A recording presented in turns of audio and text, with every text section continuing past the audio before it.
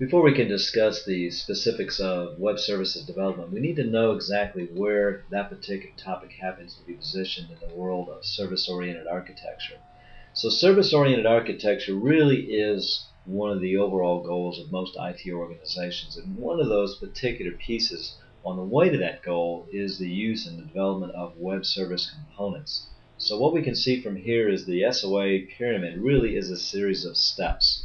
A lot of these particular steps have been accomplished so far as we make our adjustment into a new realm here, but some of the things have yet to be developed, have yet to be accessed. What we want to talk about is specifically placing the concept of services and web services and talk about how they lead us to the development of a fully integrated service-oriented architecture type of an environment. So we want to go through some of these initial steps. We want to talk about some of these particular layers and what they're doing and how specifically they're going to lead us up to the incorporation of web services and how they're going to lead us to a full implementation of a service-oriented architecture type of an environment.